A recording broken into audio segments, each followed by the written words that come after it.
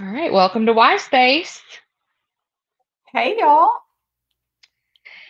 Happy day of the Happy week to Tuesday. you. Happy Listen, we Tuesday. don't have to figure out days because it's I day. know. I know what day it is. It's a whole new world. Um, we have an exciting show for you today because our Chiefs won. Yes. Some of us, our college teams won. Um, we'll get to it. We'll get to it. We'll talk about If you're not a big Taylor fan, Laura, this episode is probably more for you because though we have a little content, not as much as we'd like. that much. But I've got some stuff I want to talk to you about. Okay. And note for the audio, Becca has no idea where I'm going because I didn't put it in the show notes. Listen, the heart palpitations have already started. No. I've told you there's no pop quizzes. I was going to tell you about a couple of things that I've seen lately. Okay. So I have watched Grotesquerie. Okay. I know Now, you will be shocked, but I did not. I know. So, and for those of you who don't know what it is, it's a new show on FX. Niecy Nash is the star, but it does have a guest starring role for our man, Travis Kelce. That's And right. it is pre-bad haircut, Travis Kelce. So, Praise be.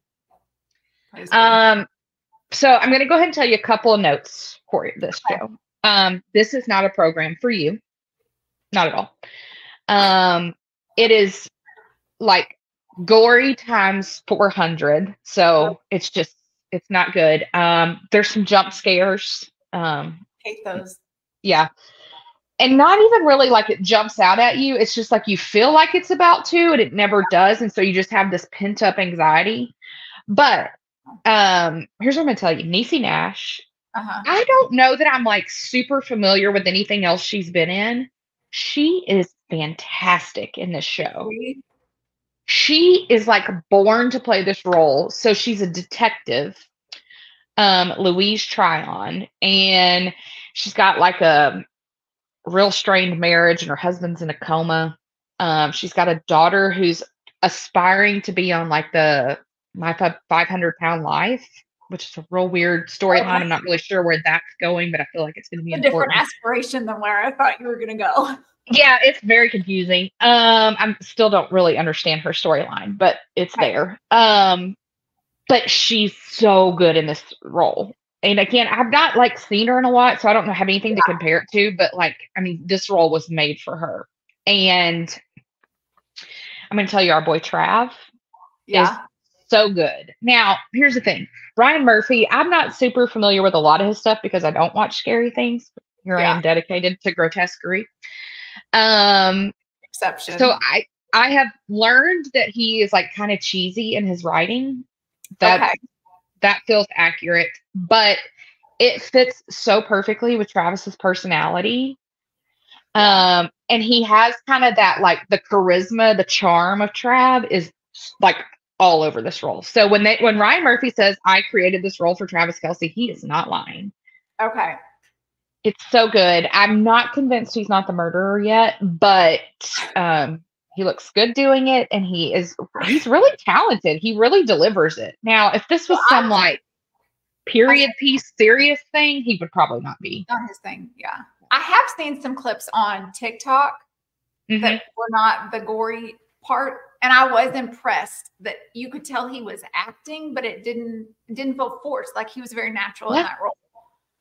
Yeah, if he was nervous, man, you cannot tell at all. And they like it's weird because I can't tell what's going to transpire between him and Niecy. Like, there's a little bit of sexual tension, but I don't know if it's really just because it's Travis Kelce and look at him, or if that's like going to be in the storyline. I kind of don't think it's going to be in the storyline, but yeah, like it's, oh my gosh, it's so good. But yeah, it is absolutely terrifying. So I'll just have to keep you updated on what happens. Okay. Also, I was going to ask you, because we talked about wanting to see it in the theater. We didn't get to. Have you watched It Ends With Us because it is streaming now? No, I have not. No, I have not. Was I thinking? It's on the list. Okay, so I did. Aaron and I watched it Friday night, I feel like. Okay. Our girl Blake was perfect. I mean, she was so good. Yeah. Now, I don't know if I have a chip on my shoulder about Justin Baldoni because of all the drama, But I'm going to tell you, he's the worst part of the show. Is he the worst part because of his character, or his acting is bad? Or I just think everything.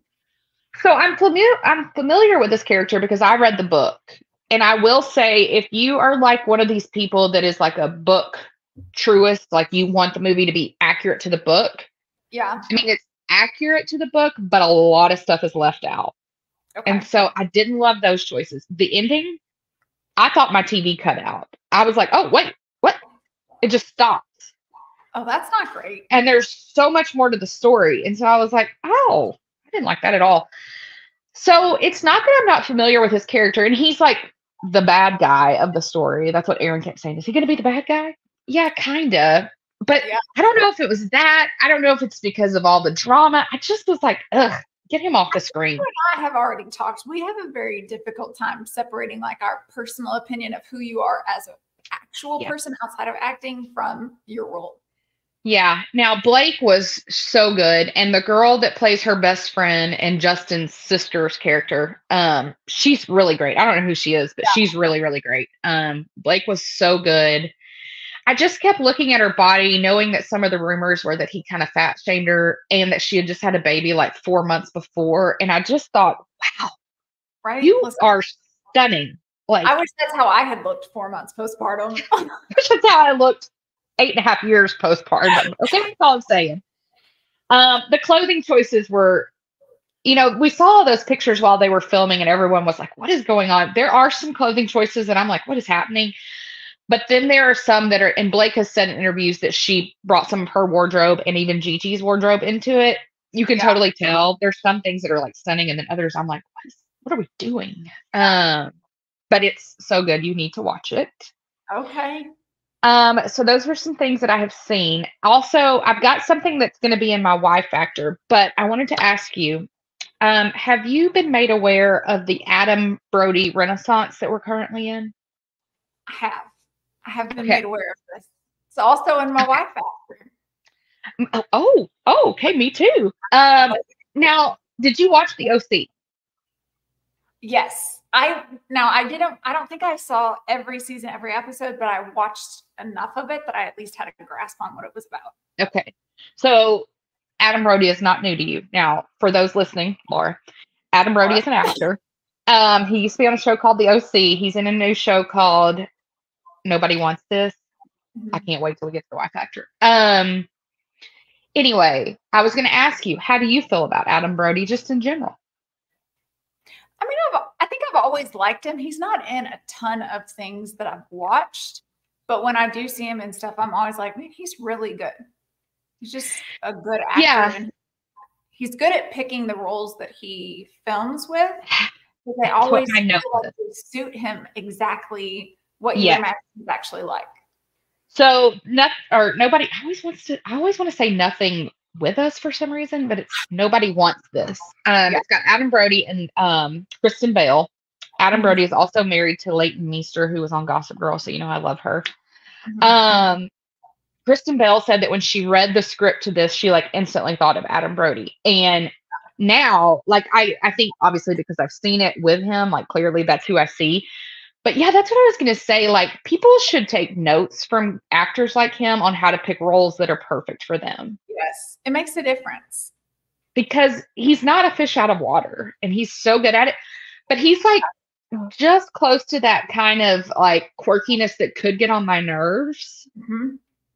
But I think he's so perfect. He doesn't go there. He doesn't get all the way. Yeah. I don't know if that's like restraint or I don't know. So that was a note I had for you. Another switching gears, I already warned Becca that I'm going to be all over the place today. But in my entertainment notes, I was going to ask you about this. We've kind of briefly texted about it. The Grammy nominations have come out. Yes, and this will take us into some Taylor talk. Taylor's got a lot of nominations, of course.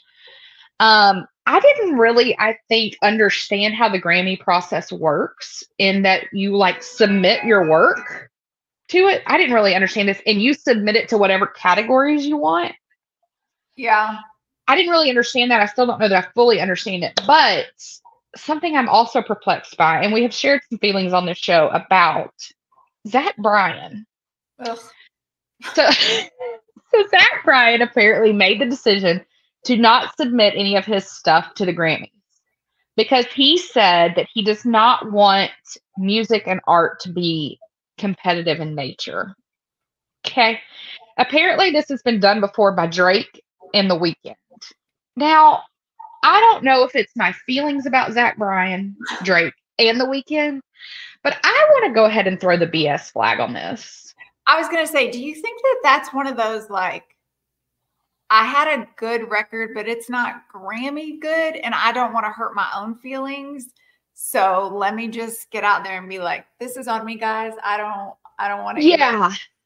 Because here's what I'm going to say.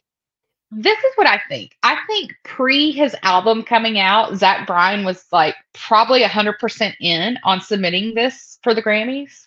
Yeah. And then it came out, and like, I don't think he ever even got in like the top 5 with it. And so he's like, oh, okay.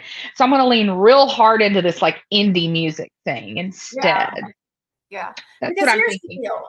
If I'm a recording artist, if my job is to make music and I'm famous for it, and I release something that can go to the Grammys, I am nominating myself for, I could sing country music. I'm going to nominate myself for Latin pop. I'm going to nominate myself for indie. Right. Put If my name it's on possible. everything. Yeah. I just am throwing the flag. I think, and again, this kind of goes back to my not being able to separate myself and my opinions from the person and then the artist. It may be some more of that, but I'm throwing the flag because, I mean, Beyonce submitted herself and it ain't pretty, folks. Like, she's not getting, they moved her out of the country category.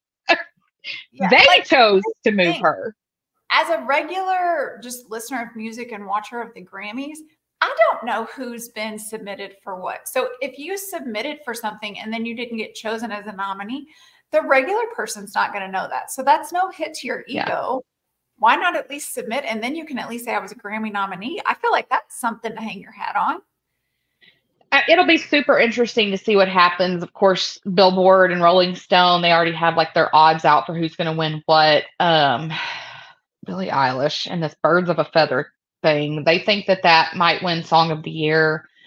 I don't know. It'll be interesting to see. Taylor is obviously nominated for Album of the Year. She would break another record if she wins. I feel like when I look at it, it should be Tortured Poets Department. Who knows? It could be like Yo-Yo Ma by the end of it. I have no idea. But she did make the decision to submit I Can Do It With a Broken Heart instead of Cruel Summer. I don't know how I feel about this decision. I mean, maybe because Cruel Summer's like... It's old, but it had its renaissance now. It did. I don't know. I guarantee you that decision was based off of some kind of analyzing of streams and numbers and something somewhere. Yeah. I'm going to ask you about one other thing before we switch back to Taylor, because I skipped this in my notes, and I would love to hear your thoughts. Okay. You have artists who go out on a stage and just sing, right? And then we have these, what I'm calling theatrical performances now. Chapel Roan goes to the Austin City Limits this past weekend, and she like breaks the record for like most people attending a show there. And it did look like a sea of people. And then like the camera pans to her and she's dressed like George Washington. Oh. Like she's got the white wig, the makeup white out, like, so I'm like, okay, that's a choice. And I am not a Chapel Roan fan. I don't like her music. So, but then also like Halsey has got an album coming out soon. And so she's announced yesterday, she's going to do this thing where she impersonates an icon every week leading up to her album coming out. This week she impersonated Dolly Parton, and like to the nines, like hair and everything. How do you feel about theatrical performances versus artists? No, that's not my lane to enjoy. Yeah. Because here's the thing, when you do things like that, you're missing the point of what you're trying to promote. I don't understand why we're promoting Dolly or we're doing George Washington. Like, what does that have to do with your music that you're putting in? Is it a challenge? Did you lose? Listen, if you lost fantasy football, I get it. It happened. Get it. Listen, yeah. but just say that and just Yeah. tell us how you're doing it, because then we can all be in on the joke, right? Yeah. And be like, oh, look what your friends made you do. But no, I'm more of like a just be you. That's why people like your music. And don't, the theatrics of it is more of, I think that's the younger generation, because that's getting you clicks. It's getting you views on things. Yeah. I wouldn't say that it's going to help you with nominations for awards or anything, though. Now, do you see a difference between that and like what Taylor does when she's in like the Midnight's bodysuit or the red coat and all that? No, because you're putting on an outfit for your stage performance, and you're still being Taylor. You're not dressing up as like, I don't know, somebody from Hootie and the Blowfish, but singing a Taylor Swift song. Like, I wasn't ready for that one. Hootie and the Blowfish, but yeah, I mean, you know, plaid shirt and cut up jeans, same thing. Yeah. Okay, yeah, that makes sense. You would wear. Yeah, you know, I've noticed, again, I don't listen to a lot of Chappell Roan. I just now figured out that her name is Chappell and not Chappelle. I just figured out maybe yesterday that HOTTOGO, that's Chappell Roan. Yeah, not to go. I didn't actually know what she's saying. I just knew her name. Yeah. You know, I've seen her a lot in the media lately. She, you know, she's come out and made some really like spicy take statements and then canceled some shows because the pressure was too much. But then she shows up at Austin City Limits for the biggest crowd ever. Yeah. You just get Billie Eilish vibes of like, I like to make inflammatory statements and then act all broody about it. And I'm just out. Listen, you can't do clickbait and say things that you know is going to invoke some kind of reaction from people, and then be like, oh, my mental health. Because mental health is important, and that is something that you need to take care of. But don't use that as your go-to when you can't handle the repercussions of your actions. That's kind of where I go. Yeah. Well, and I saw today Billie Eilish I think she's in Vogue that's coming out this week, and she did an interview saying essentially like, I hope no one ever talks about my dating life again. I wish it had never come up, and I'll never speak about it again. Like, oh, okay. Like, if you don't want to talk about it, then don't bring it up. Like, we didn't bring it up. I don't know. I'm just kind of out on all these people and their personality drama. But Taylor is going back out on tour next week. The end is near. I feel like these 2 months went by really fast for us because we were constantly like waiting for the next week and the next week so that we could see her at a game or something. Yeah, exactly. We've had the games, and then we had the little lull when she wasn't at the games. But yeah, it did go by really quick. And I think it's because it's like the end, like this is it.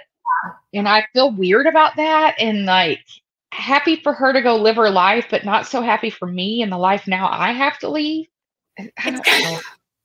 It's kind of a lot, but also I'm wondering what's going to happen. I don't know if you've heard, but there's a hurricane coming to Florida.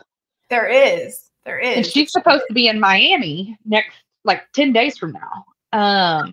Venture to guess that probably doesn't happen. Well, that's what I'm wondering. I wonder, like not a direct hit, but they should be getting quite a bit from it. Yeah, I'm wondering what will transpire with that. And so then we go back to like, does that mean she'll reschedule? I mean, no. About not just if the venue was damaged, but like enough hotel space for not only people coming in to see Taylor, but all the actual Florida residents that are having to move into hotels because their homes have been flooded. Like there's a there's a domino effect there. Yeah, I mean, if I had tickets to Miami, I'd be nervous right now. But of course, we're trying to go to New Orleans, and it's still hurricane season. So we'll see. We'll see. I guess get an umbrella and hope for the best. I can wear my goulashes. I'm good with it.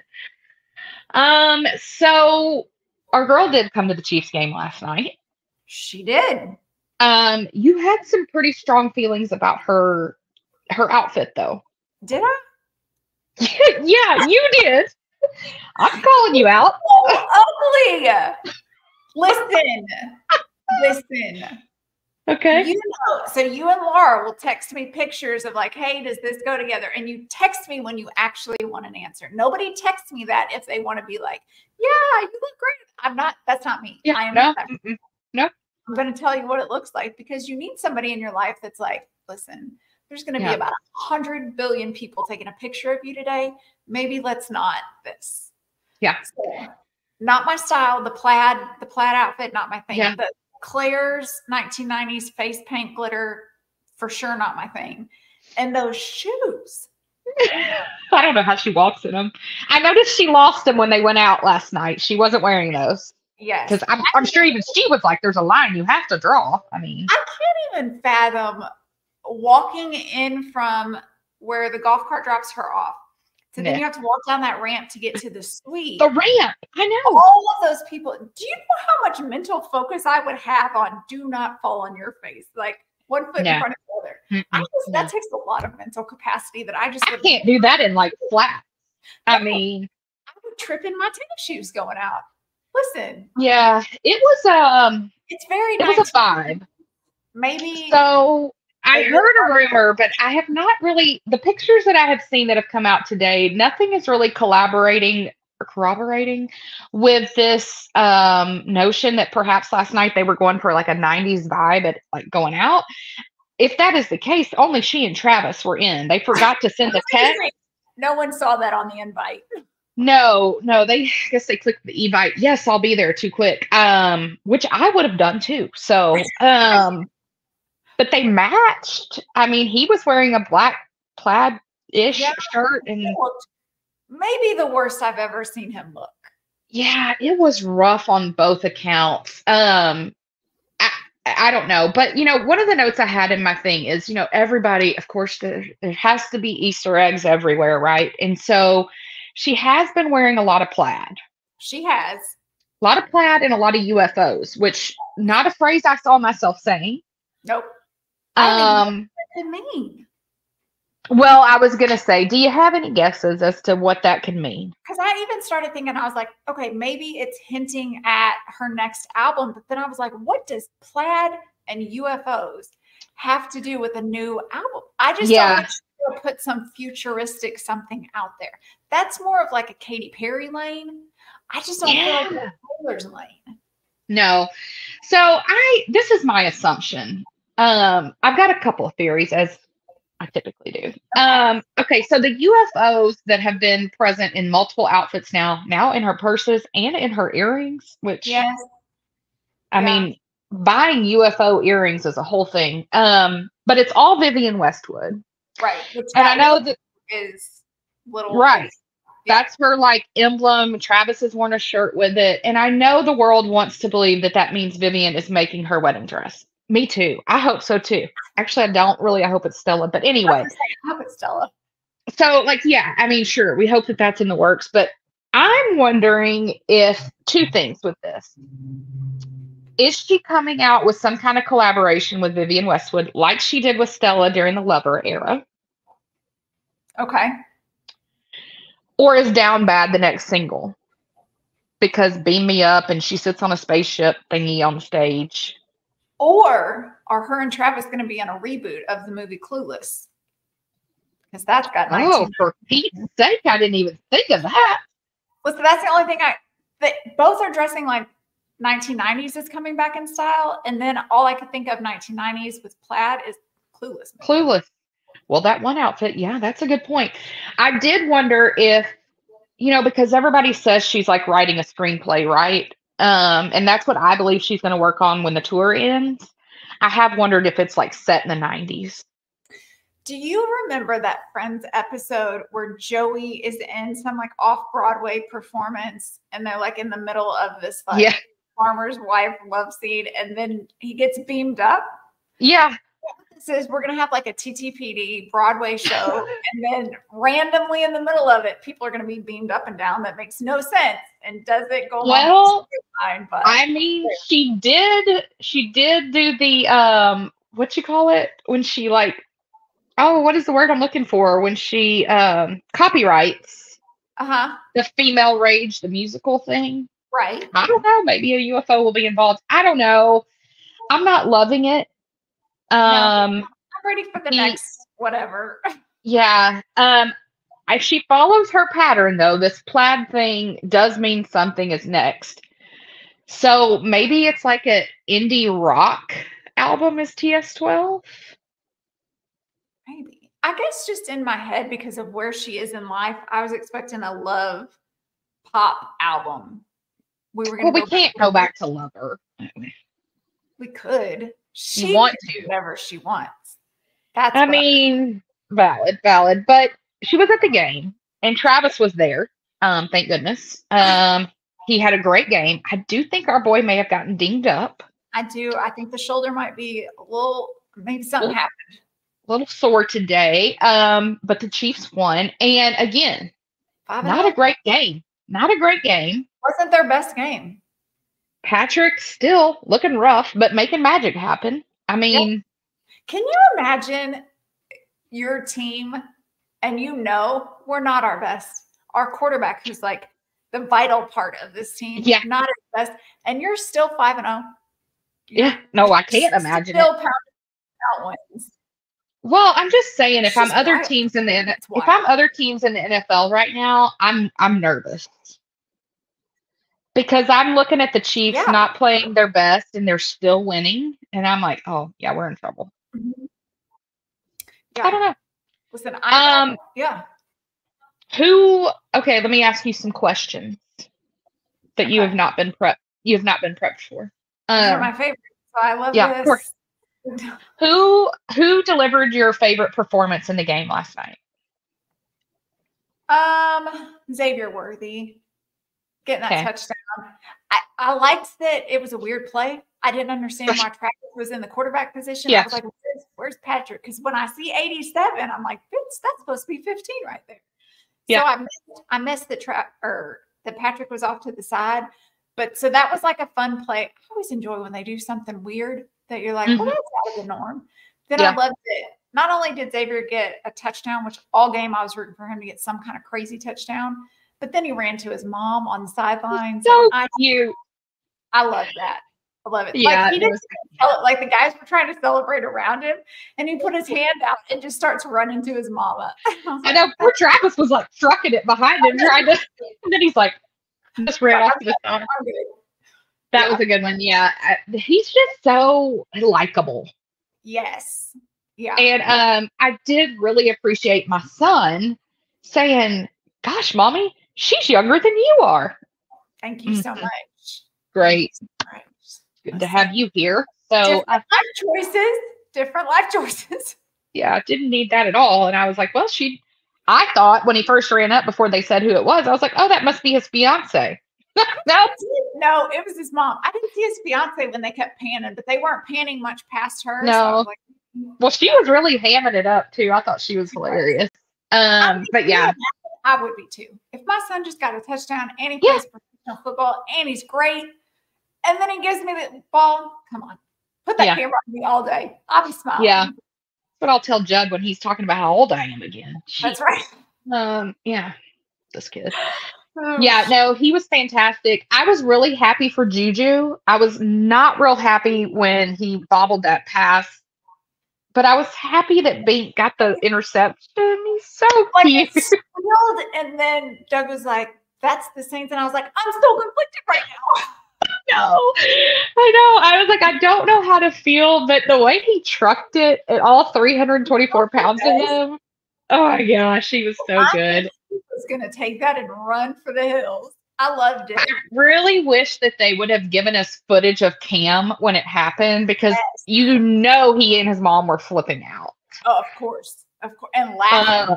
They were laughing at him. Yeah, like cackling. I loved that, but I was happy that Juju had a big game because he was so misused in New England. And I just love that everybody's coming back. I mean, he's back. Jody's back. I'll tell you something. Kareem Hunt. Dude, yeah. How he stands up and walks after each play. There were like only two that I saw him kind of hesitate to get up, and I was like, oh, I'd be down.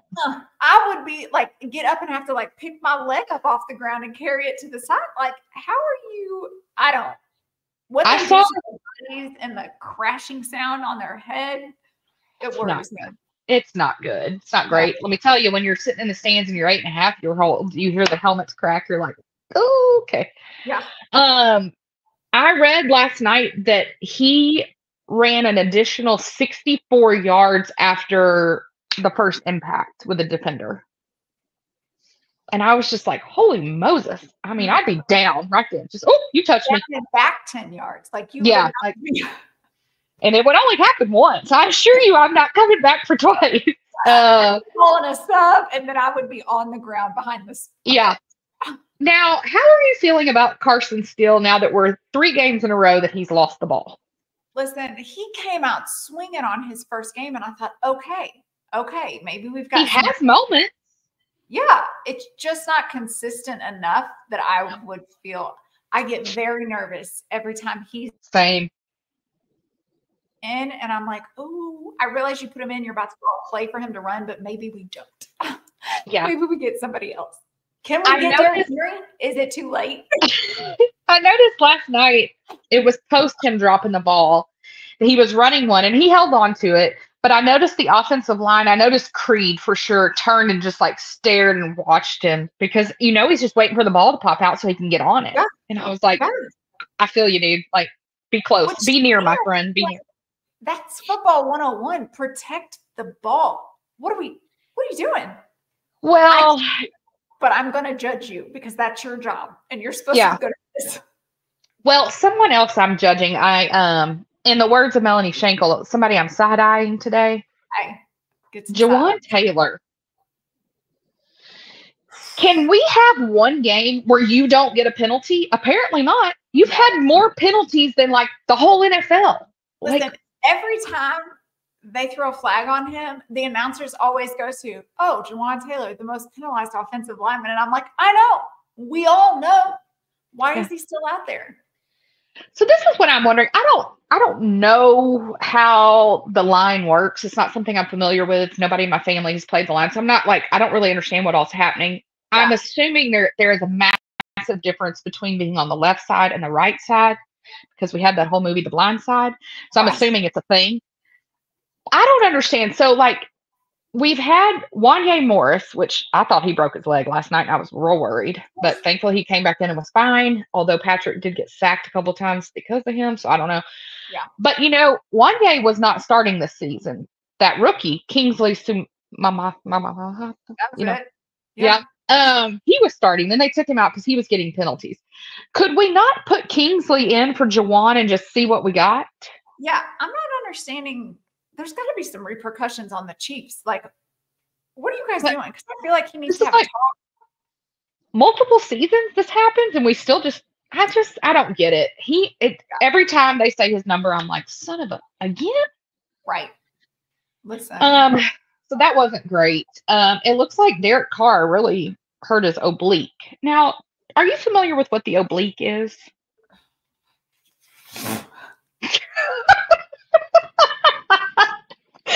No, for the audio, the hesitation was extreme right there.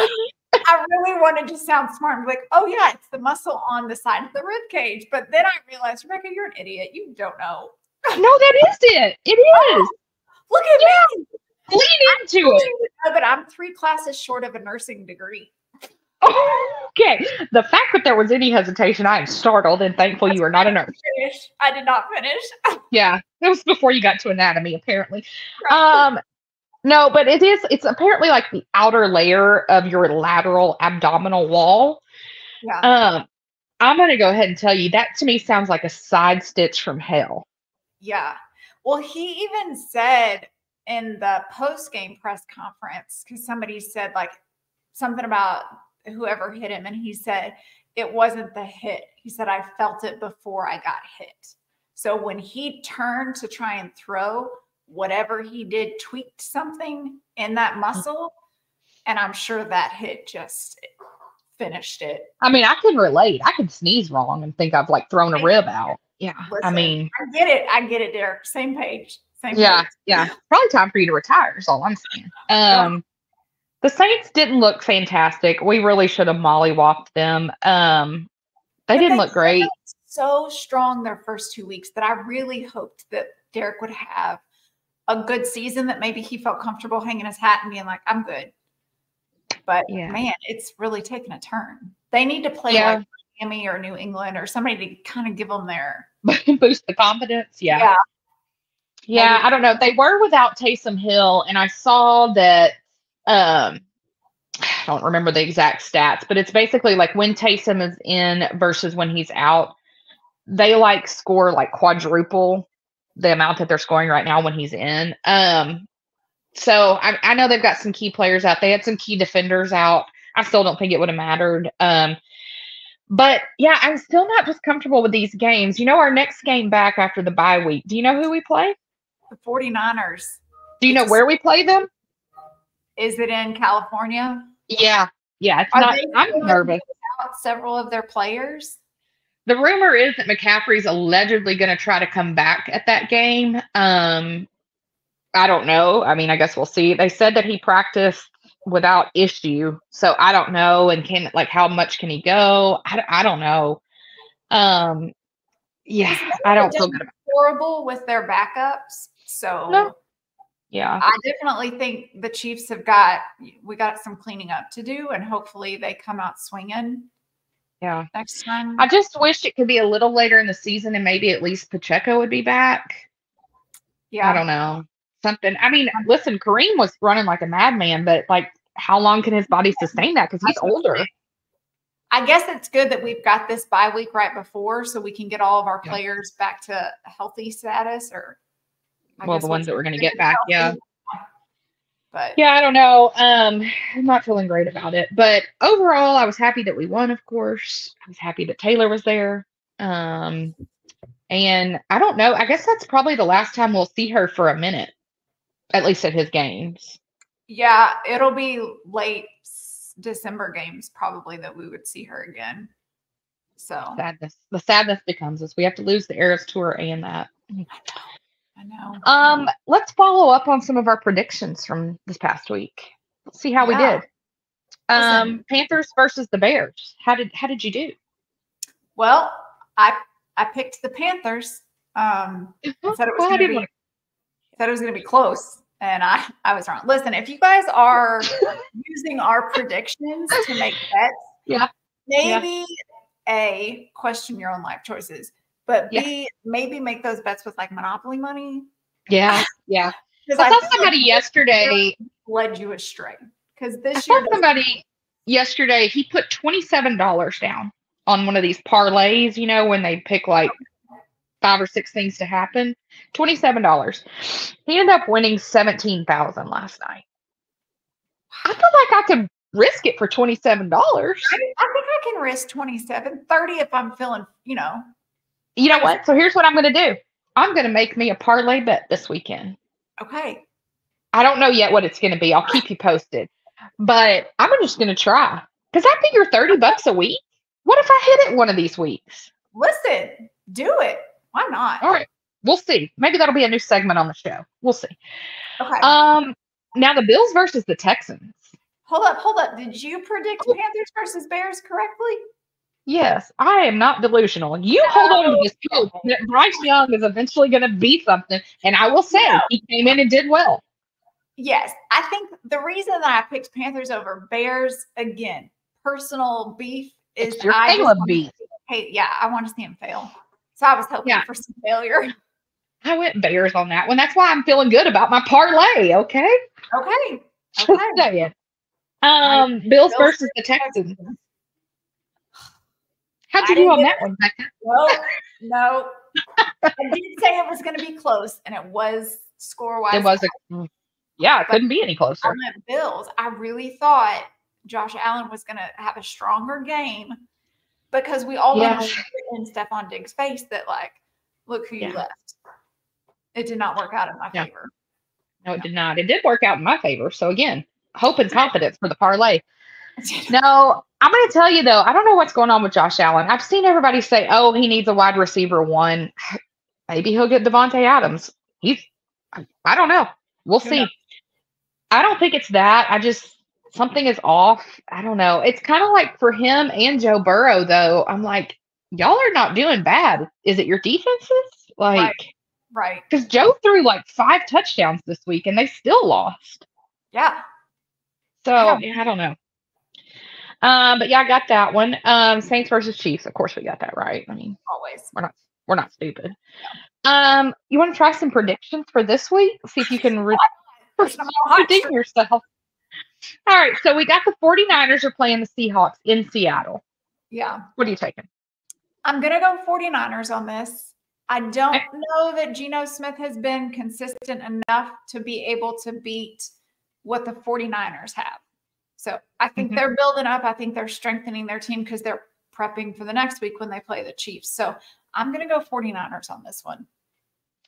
So I'm torn on this one because it's in Seattle. Like if it was in San Francisco, I don't think I would even question it. Is that like an intimidating fan base though? Yeah. Like apparently like the 12th man in Seattle is like intense. Yeah. Oh, cool. I did not know this. But also, I don't know, because it's like you're coming off of a 1-point loss to the Cardinals, which I feel like has really got to piss you off. And so I feel like they're going to come back with a vengeance because like that's going to have really made them mad. But also, we don't need them to lose 2 games in a row and then play the Chiefs. I don't feel good about that at all. No, I need you to feel cocky going into it. Like, look at us. We got this. And then. Yeah. So for the safety of my own team, I'm going to go 49ers, but with an asterisk that I think the Seahawks could win. Okay. Yeah. Right. Okay. Deplorable versus deplorable. The Browns versus the Eagles in Philly. How you feeling?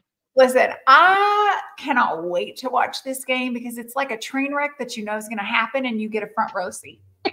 Yeah. Okay. Which side is going to be yours? I will be interested to see if the Browns start Deshaun Watson. There's a lot of rumblings that like from a lot of analysts and just fans in general that are saying we need to bench him and try something else. I would agree. I don't think he's what everybody always thought he was going to be.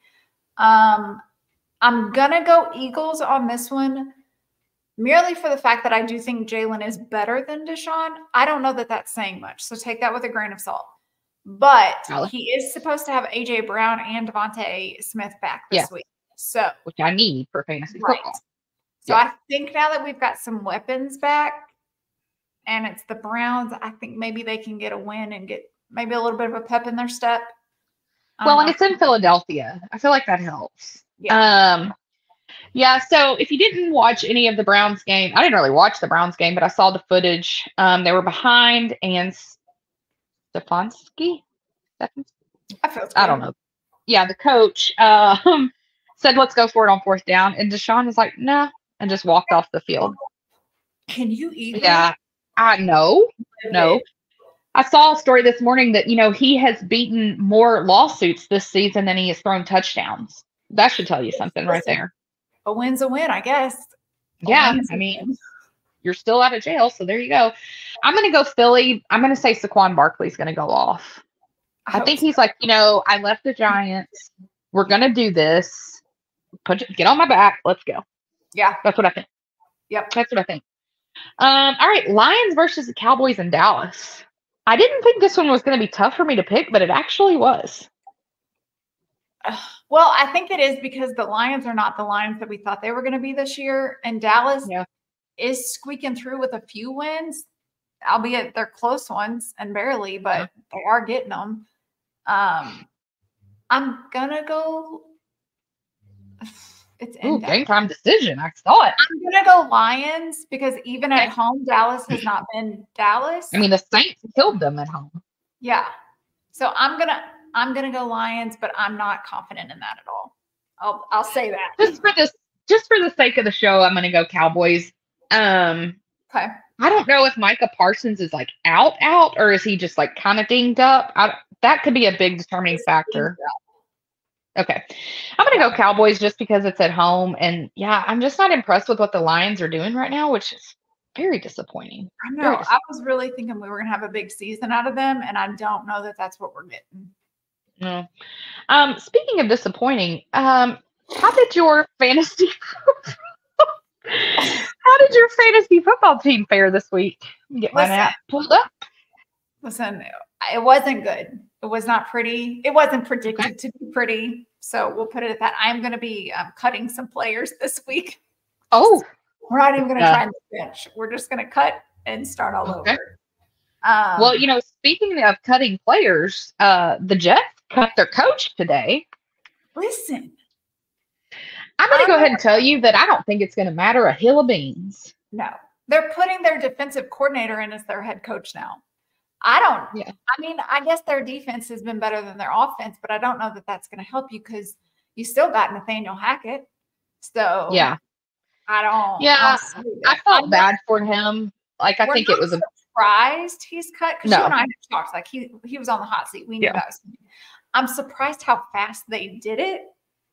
And I want to know how much Aaron Rodgers pushed for that to go ahead and happen. Because you can tell he is not a fan of Salem. Well, I saw where a lot of people were saying, like, why did you even bring him back if you were going to cut him 5 games into the season? Which is a valid question.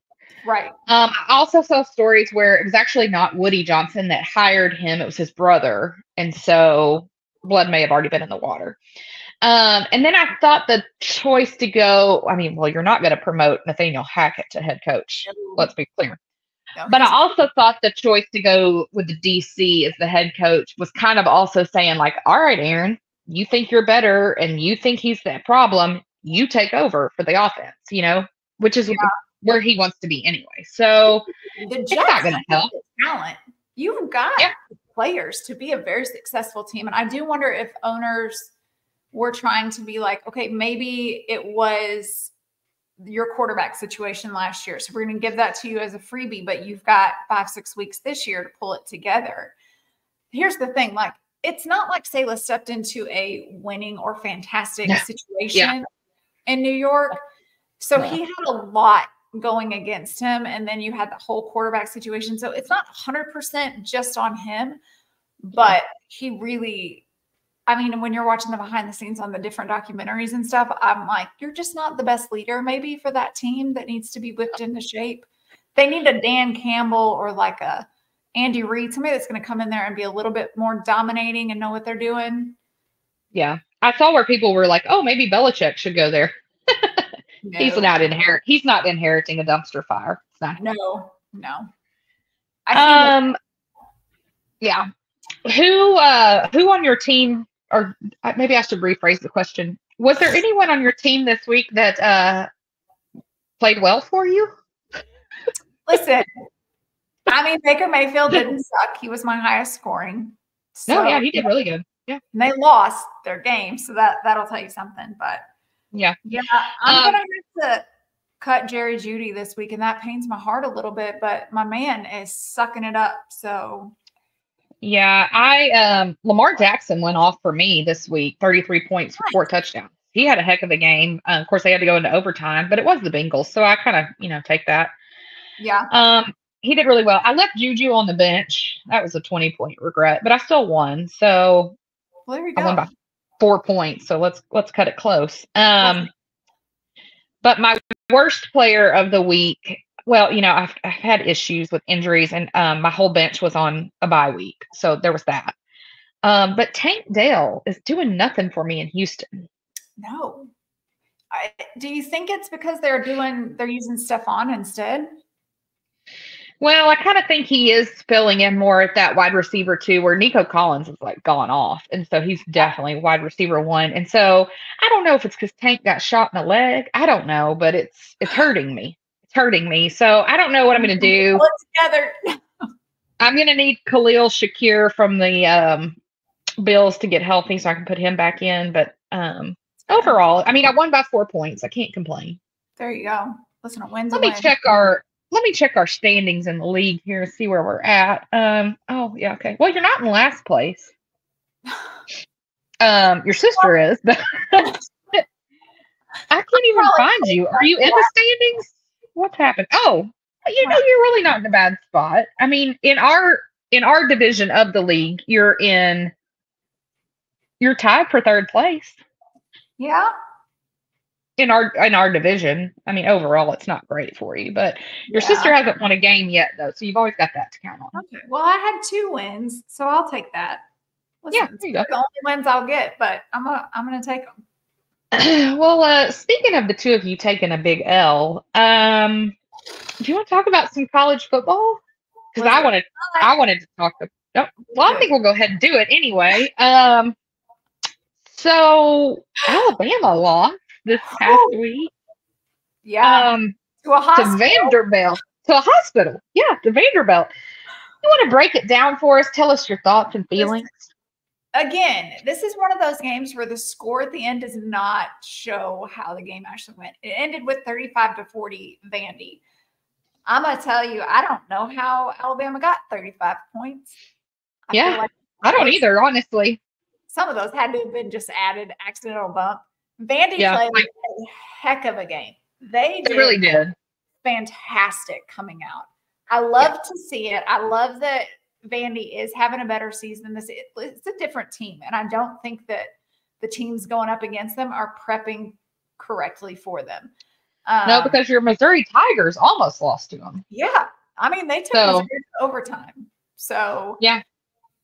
I think Vandy definitely gets credit. They played a heck of a game. Alabama was outplayed. They were outcoached. I think that we had a lot of Alabama players that went in with a mindset of, I really don't have to give it my all here. And it showed because you did not give your all and you lost. But heck of a game. It was not great on my heart to watch. So, didn't love it. Didn't love it. Yeah, I mean. I was just going to say the ending, Malachi Moore. Yeah. I'm going to need Coach DeBoer take a knee. Let's have a chat, sir. I realize that you are much more calm and you want to let these guys kind of figure it out. That's not the Alabama culture. We don't go out and throw fits when we lose to a better team that played better than us. So throwing our mouth guard at the end, kicking the ball, that's not acceptable. You can't come on your socials the next day and put out this, I should have done better. You, sir, are a grown man. You're not a kid. You're in your early 20s. You know better. I'd be benching him. I'd be fining him. No, sir. Yeah. They get paid now, so. Yeah. That just, his behavior at the end of the game made me embarrassed for. That's not the Alabama. Saban would have been out on that field and pulled him off himself. That would have been ugly. Yeah. Yeah. No, we don't. He'd have been in the transfer portal, I firmly believe. Yep. Yeah, I mean, I don't think it's any reason to hit the panic button if I'm Alabama. I think it's one of those trap games. I'm telling you, I thought that there's a lot of trap games this week. I thought the Chiefs game was going to be a trap game. I mean, they're out there. Yeah. But yeah, I mean, I think Vanderbilt's improving. I mean, it's still Vanderbilt, so you know. I mean, that loss definitely stings, but I don't think it's, burn the bridges and batten the hatches kind of situation. But yeah, I think I wouldn't want to be the team to play them next. I can tell you that.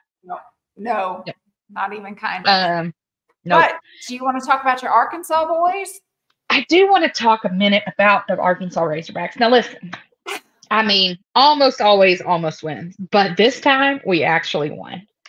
We beat Tennessee at home. Again, I'm going to tell you, playing in Fayetteville was the deciding factor. If that game had been in Knoxville, wouldn't have been the winning outcome. Yeah. I'm a little nervous because our quarterback, who's freaking killing it, he's like top 3 in the country passing yards and top 5 rushing yards. He got hurt. Still no word on what that's going to look like. I didn't feel real awesome about his backup, but then he ended up winning the game for us. So what do I know? But yeah, like I'm telling you, they're so close to being really good. I saw, David Pollock, I think. Yeah, it was David Pollock was saying, like, if I'm the Razorback fans, I'm mad though. He's like, because really y'all are like, couldn't have been any closer to being undefeated right now. And he's right. Because we almost beat Oklahoma State in Stillwater. We lost to UAB, which was stupid. And then this game we win. It's like, God, how do you freaking beat Tennessee? I don't know. I would say Tennessee did not look good. They didn't Nico, look like Tennessee. Yeah, he looked off. I don't know if he's banged up. I don't know. It just looked, they felt underprepared is what I'll say. I think, again, same situation. I think they kind of looked at us like Alabama was looking at Vandy, and rightfully so, but you got to be careful. So you never know. I was super pumped for the Razorbacks. I think it's going to give a lot of false hope, though. And that's never a good place to be as a Razorback fan. It's not good. I was also wrong in my prediction, though, of the Michigan-Washington game. Oh, I went with Michigan. I was not. I know you got one. There you go. Yeah. Michigan lost. So, Go. Let's predict some games for this week. Okay. Penn State versus USC. Now, again, we know that I have a special place in my heart for USC. They did lose to Syracuse this past week. And Penn State is undefeated. I was going to say Penn State in Los Angeles. So, what are you thinking? I'm still going Penn State, even though it's an away game for them. I've not been very impressed with USC this season. So I'm going to give it to Penn State. Who knows? I am going to go with Penn State for USC because I think if they lose to Penn State at home following the Syracuse loss, they're going to be real close to getting rid of Lincoln Riley. And I think that would be the best thing for the Trojans. Listen, we wouldn't hate it. I would not be mad. How are you feeling about the Red River rivalry, Texas versus Oklahoma? I think it's going to be a heck of a game. I know. I mean, it's their first rivalry in the SEC. Not that it changes anything for them because they came together, but it's in Dallas. What are you thinking? Yeah, I don't love that they're playing in Dallas, but again, it is what it is. I'm going to go Texas. I feel like they are coming in with, they just want to prove that they belong in the SEC. They've got strong start. Do we know is Quinn back or are they still starting Arch? The last I saw, they were hopeful on Quinn, but it was still the plan right now for Arch to start. They weren't clearing Quinn yet. And so I think it's going to be more closer to game time decision. Either way, Arch is holding strong. So I'm going to give it to Texas. I do think this will be a close game, though. I'm going Texas as well, and I asked you this the other day, and you had one answer. I'm going to see if your answer remains the same. Mm-hmm. If you are Sark and you play Arch this weekend and he wins, do you stick with Arch even if Quinn is healthy? No, I go back to my. You still are a no. You're still a no. Just because Arch is good and he's doing the job he's supposed to step up and do doesn't mean that Quinn is bad. I know, but I'm just saying, do you not ride the momentum? No, I think I'd go back to Quinn. I don't want to take the confidence away from Quinn if he was still good when he went out. Arch is good. You can pull Arch, don't start him in the second, and then don't start him again until the fourth. He can come in and do great. But I think I still want to start my starter. I don't want to knock the confidence there. All right. I don't know. I still feel weird about it. I think it's because it's Arch Manning, and I'm like, he's healthy because he's going to be my starter next year. Yeah. So. Okay. All right. All right. What about Ohio State versus Oregon at Oregon? I think. Am I right? Are they both still undefeated? I think they are. So. Yeah. Listen, I don't want to pick either team because I really dislike the Ohio State. Yeah. But I even more so dislike the head coach for Oregon. So I'm going to go Ohio State. I think they'll beat them. Yeah. I'm going Ohio State too. I kind of think Oregon may be undefeated, but what does that really mean at this point? I hate Ohio State though, so it pains me. I know. Listen, they could both lose somehow and I'd be okay with that. So any other football news you want to discuss? I don't think so. Okay. I hope that Alabama takes this bye week to get it together. Yeah, Arkansas is on bye this week as well, and then we come back and play LSU in Fayetteville. So we'll see. Okay. It couldn't be worse, but okay. Would you like to answer some questions? I would love to answer some questions. And these questions you actually know about. So I do. There we go. All right. I'm going to say Jace, right? Yeah. Okay. I didn't know if it might be JC. No, I think it's Jace. Jace. Okay. From Jace. In Karma, the song, when Taylor Swift says, takes all my friends to the summit, What is your theory on what the summit is? Not speculative, of course. I do appreciate that you. We do hold a very high standard here that we don't speculate, but we do keep that to personal lives. We are happy to speculate about this type of stuff. Absolutely. So I know your theory, and I want to start this because I want to end on your theory. Okay, I was going to let you go, so go ahead. So I agree with your theory. Also, I think the summit, I think it literally means to the top. We have talked about how Taylor is very good at calling out what her friends are good at, what business ventures, kind of what lane to lean into. So I've always kind of thought that line means a little bit more of like making sure that all of her friends succeed in their respective areas, taking them to the top, whether it's in movies or music or beauty, whatever the case may be. So I kind of think that it could potentially mean just making sure like you are a piece of scum and you're not going to do anything, but me and my friends are all going to go over here and we're going to succeid and make it. Potentially, possibly. No, I like that. That fits and feels right. I have long believed that the summit is a record label, that Taylor will eventually own her own record label. I'm honestly shocked that it hasn't already happened. I do think it could be potentially part of what happens next year during the break from tour. I think I don't know if it's called the summit.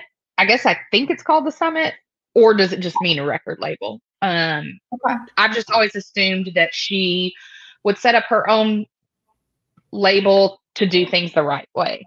Because I think otherwise, like even with where she's at now, it's definitely obviously a better deal and all of that than where she was with Big Machine. But there's still flaws to it. I mean, we saw that this year when part of their entity, became scooters. And so I just think that eventually she's going to want to do more of that. And especially the way she really promotes these like younger artists, brings them on tour with her, these like nobodies, and then we all fall in love with them. I think like a lot of what she's done with like Gracie's career, maybe Sabrina. I see Sabrina coming to her label less than I see like the Gracies of the world. Right. By the way, have you seen Gracie Abrams' abs lately? No.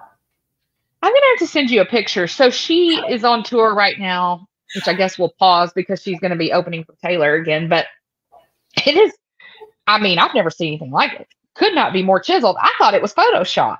It's crazy. Oh, wow. Yeah, I'll send you a picture. It's crazy. Anyway, that's a side point. Okay. But anyway, yeah, I think it's a record label. I don't know. We'll see. Okay, what are your top 3 favorite movies of all time, and recast your favorite movie? Okay.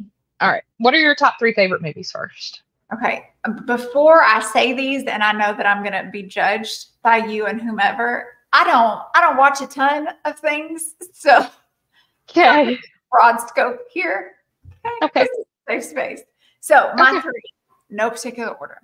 Elf, Home Alone. I wasn't ready. What are they, all Christmas? No, just 2. Okay. And then Sweet Home Alabama. Okay.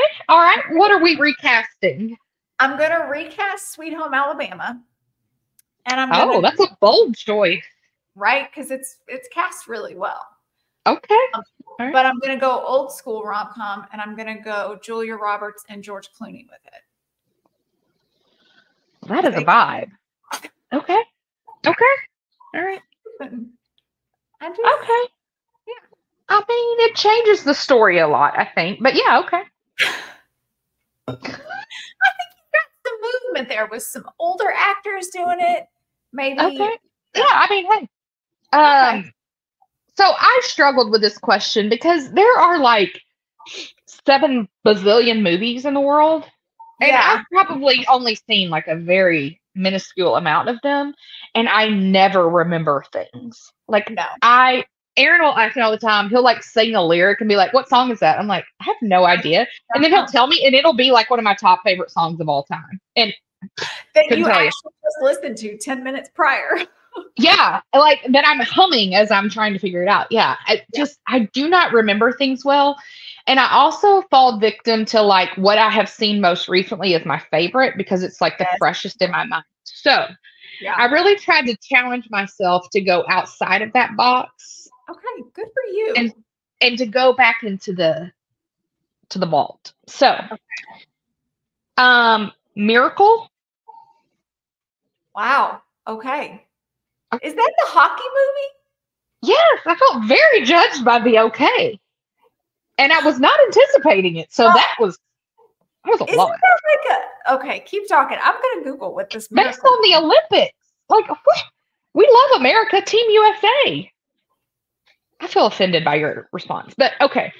I was thinking, okay. Secondly, I went with the presidential movie Dave. That was a good one. Okay, that was a better response. And then my third choice, Almost Famous. Oh, that's a good one too. Okay, and I'm going to recast Almost Famous. Okay, who are we recasting with? Sabrina Carpenter. Ooh. I know. See, okay, I knew it again. I felt it in my soul. She's got that boho chic side to her. I think it would totally fit. I agree. Look at you. I'm a whole new person. If podcasting and being a mom just doesn't work out for you, I think you could go into movie. Pretty much. I mean, 2 weeks in a row is pretty much solid. Right? Seems like a good career choice. All right, from Ashley. This song we both really struggled with, and I don't feel good about my answer, but what is one song performed by another artist that you wish Taylor had recorded instead? Okay. I mean, not that it's a bad question, Ashley. It's really not. It's just, this is really hard because Taylor writes her own music. She does. And then to try and make her sing something somebody else sang, and then I'm like, but that's not Taylor's story. Yeah, exactly. So this doesn't feel good, and I don't feel good about my answer, but let's hear yours. No, so I went with the song Burn from Hamilton, the musical that Eliza Hamilton. Wow. Yeah. I know. But it's when she like finds out that he has had affairs on her while he's been away at war.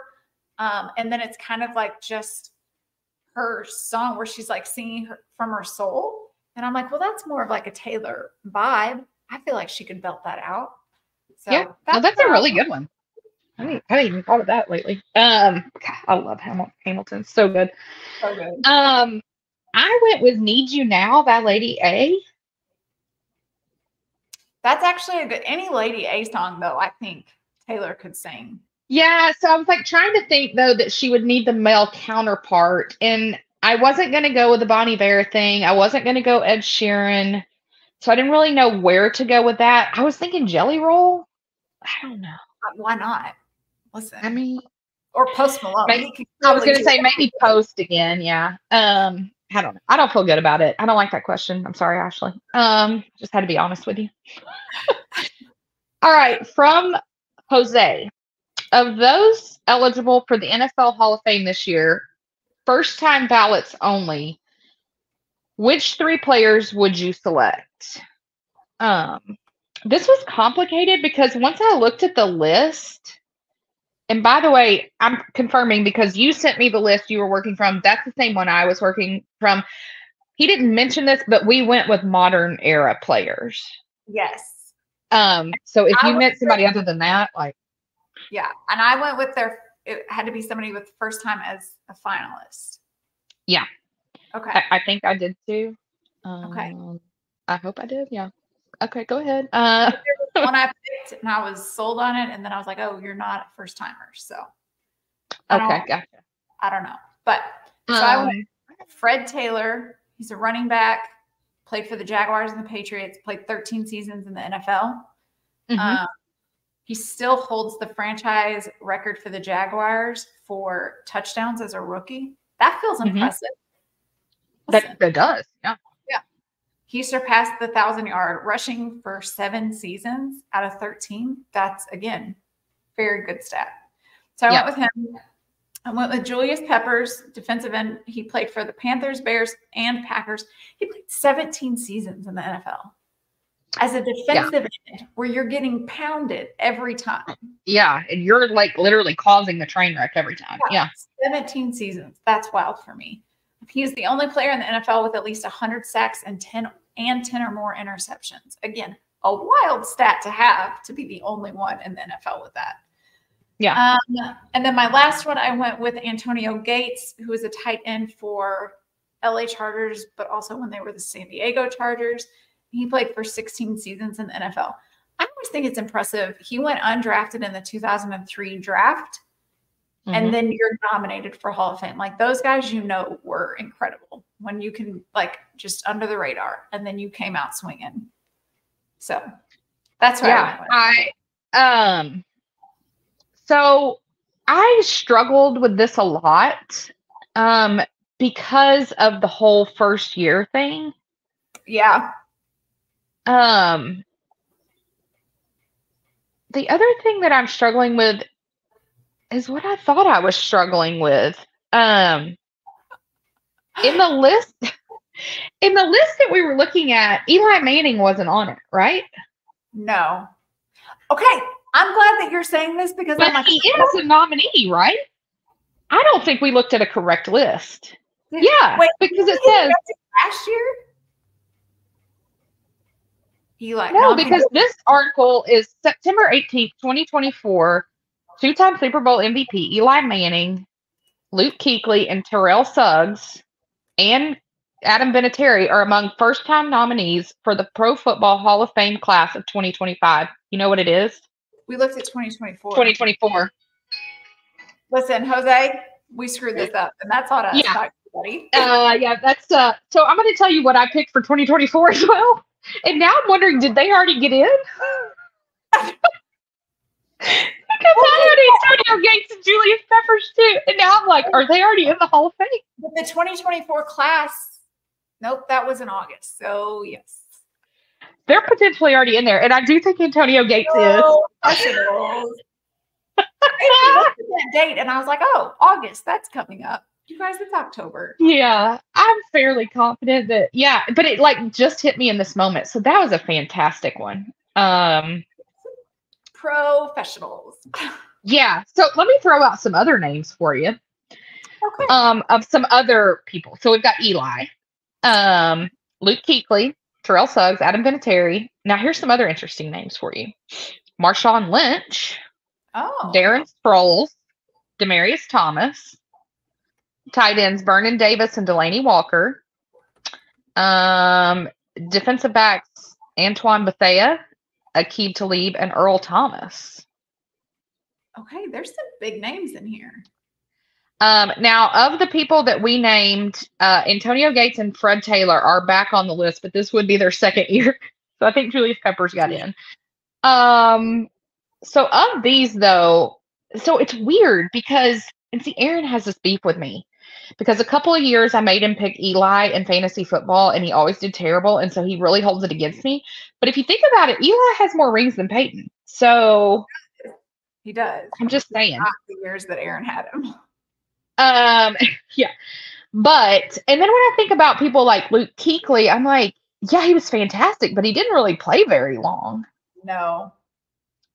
So of these, though, I also think about Marshawn Lynch. I'm like, not that I don't feel like his career might have been worthy of it, but I just can't picture him in the Hall of Fame. No, it just doesn't feel right. No. So I'm going to go Earl Thomas. Okay. Vernon Davis. And I think Eli.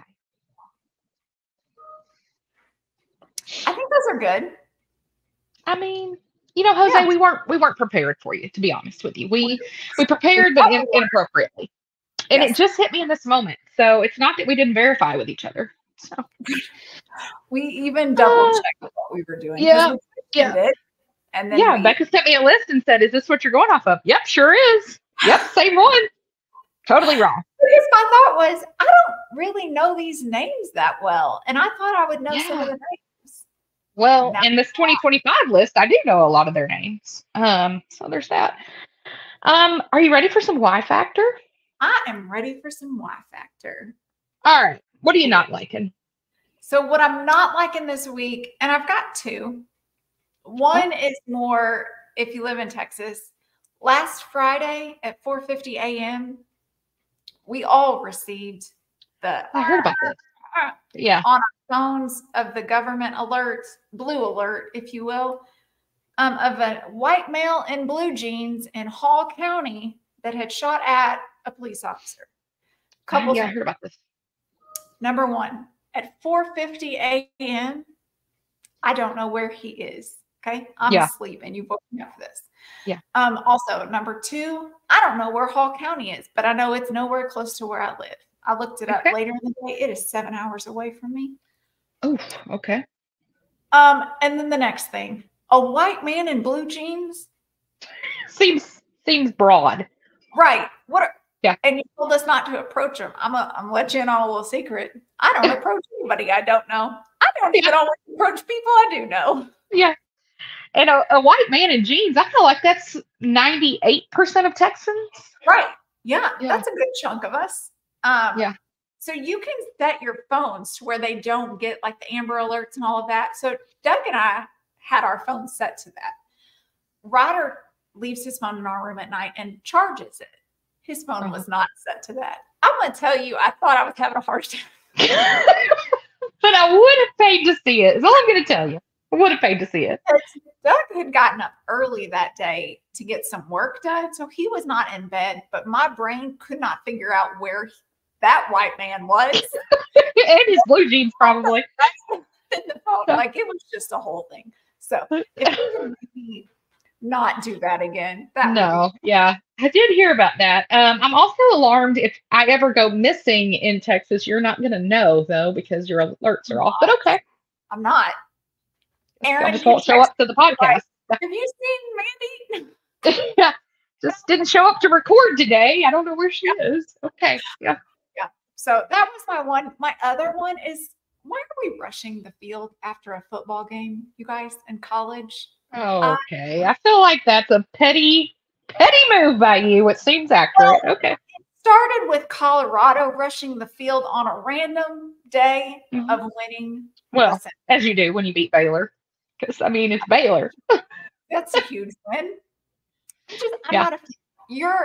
And I know a lot of it comes from Alabama. We do not rush the field. If ever there were a time to rush a field, it would have been after that Georgia game. And guess what we did not do? We did not rush a field. I don't love it. First off, there's a whole lot of safety issues. Listen. Oh, I would never do it myself. Not happening. I've seen when they've showed videos of like people jumping from the bleachers down on the field, and this guy jumped down and like his legs snapped. Like, it's your own safety here, but also a lot of our coaches are old. Okay, they can't get out of the way. Our chain gang, they're old. Okay, let's get everybody to safety, and then Vandy took the goalpost down and then chucked it in the river. What are we doing? They had to go fish it out. Yeah, they gotta go fish it out. Listen, can we not? I don't love it. I don't love it. I get it. Listen, when you beat Alabama, I get that is gold star for your school. It's impressive, but I feel like we don't need to rush the field for that. I mean, like maybe when you win like the national championship. I mean, I concur. I mean, I don't love it because I wouldn't do it. It would terrify me that many people amok. Oof. But also, I did see some Razorback fans that were actually very annoyed that the Razorbacks stormed the field because when you do that, you get fined by the SEC. We ended up getting like a $250,000 fine because it was like a second offense or something in so many years. I'm like, how many times have we been able to do this? Like, really? Is this common? We hadn't beat a top 5 team in 17 years. I feel like it was time. But what was super annoying for Razorback fans was that all last week there was this massive campaign. I think it actually ends tomorrow. About my favorite topic. They were trying to raise money for the NIL fund. Okay. I forget what it's called, like Hog Strong or something like that. They were like incessantly blowing up all Arkansans to raise money for this. And then they're going to go out and spend $250,000. Didn't make any sense. Not a good fiscally responsible position. So, but I mean, the Vandy one I get a little bit more because, like, I mean, have they ever beat a top 5 team? I mean, at least we had. I mean, it was 17 years ago, but still. Yeah. I am disliking Antonio Brown. Okay. I don't know if that's spicy. I don't know if that's spicy either, but we've never really talked about it. When he played, I really liked him. But his social media irks me to absolute no end. Somebody's And got to take yes, that away from him. he did make a very racist, misogynistic post about Taylor and Travis last week, and that is what set me off. So yes. But he literally comes for everyone, and it's always gross, and it's just inappropriate. It's just all wrong on 50 levels. Yeah. And he literally has a podcast and a show now called CTE SPN. And like, yes, sir, we are all fully aware that you are suffering from CTE, but like the fact that no one in your world can help you get help and is like applauding this endeavor, I'm not here for it. Funding this podcast, or is he doing it like us where he just gets on and chit chats with a friend? Oh, I don't know if he has sponsors. I mean, I've never seen it, but yeah, he really needs help, I think. And it's disgusting. And I think if Elon Musk is gonna like block people for things and pick and choose what he censors, like, can I do a write-in campaign? Because I think he should be censored. Yeah. We gotta that could get wild real fast. But what are you liking? Okay. So we talked about it a little bit, and I was real excited because I knew you were going to be so proud of me. I watched a new show. Not only did I watch it, but I finished it. I'm so excited. You didn't tell me, but so the other day I texted you and I said, but I didn't even like do correct pronunciation or capitalization. And then I was like, she never commented on it. But then I went back and looked at it and I was like, oh, it probably really got lost because it looked like I just said nobody likes us. or something like that. And didn't, because I was going to surprise you with the fact that I watched a new show. All right. Do tell your thoughts and feelings. I heard a lot of people talking about it. And then when I went on and looked, and at first I was like, oh, there's 10 episodes. I'm already too far behind. I can't do it. Yeah. But then when I looked and I was like, oh, these are like 22, 27 minute episodes. Like, it's a quick watch. And so I had started watching a couple like on my lunch break. And then this past weekend, I just sat down and watched the rest of them. It is so good. And I think the reason I enjoyed it even more is it's been a long time since we've had a really good rom-com. Yeah. In a movie, in a TV show, or anything. And this one was so, like, when I finished the 10th episode, I was already ready for season 2. I hope they get picked up for a second season. It's all where they're like considering it. Yeah, their casting was phenomenal. The storyline spot on. Yeah, had so much going on to, like, you had enough different characters that you got invested in a little bit that you could really take this and go anywhere and it still be entertaining. It was so good. So good. So that's the thing I'm liking this week too. I'm curious though, because, okay, so you know that this is like loosely based on the real life story of Erin Foster, who is the daughter of David Foster. If you're not familiar with who that is, he's a famous musician. He's a little older. He's married to Catherine McPhee right now, currently. But it's loosely based on her life. I mean, the guy she's married to is not a rabbi, which is a very integral part of this. He's a record label owner, but he is Jewish, so it does track. Yeah, so when I first saw it, I was like, nah, because I'm not instantly sucked into a rom-com the way you are. Yeah. Not that I'm like turned off, but it's just not going to be the first thing I watch. And I had this feeling at first when I was like, Kristen Bell and Adam Brody, isn't he a little too ick? I was like, I don't know if I'm going to like this. So I watched the first episode and I was instantly hooked. I thought, and I really like Kristen Bell as an actress. Like, I loved Veronica Mars. I didn't see all of it, but the ones I caught on TikTok, of course. I really enjoyed. And I loved him in the OC. He wasn't my favorite part, but I did love him. And so I was like, oh, they're great. But I want to say their supporting cast is fantastic. Jackie, what's her name? Jackie Ton, maybe, that plays Esther. Yes. The sister-in-law. She, I didn't realize, like, she and Kristen Bell were each other's first friend in LA. And I'm like, that is so fun. Yeah. She is fantastic. I thought the guy that played Sasha, Adam Brody's older brother, was so good. I thought her, the podcast producer, the Asian woman, she was fantastic. Her sister, I thought I was going to be super annoyed with her. She's phenomenal. And did you know she was pregnant the whole time they were filming? No. Yeah, she's like 5 months pregnant. I was like, oh. Yeah. I think just the characters, how sarcastic they were, and that really drew us in. I'm telling you, the writing on that show is really, really good. So impressive. And so I saw where they interviewed Erin Foster the other day, and she said that she's considering writing a second season. And so I'm like, oh my gosh, I hope she does. But then there's part of me that's like, oh, I don't want it to be a letdown though, because you know sometimes you can be a good thing. Yeah. But it is so good. If you haven't seen it, again, yeah, you can watch it super quick. And it like you will be sad when it's over. Yeah. It's so funny. It's so funny.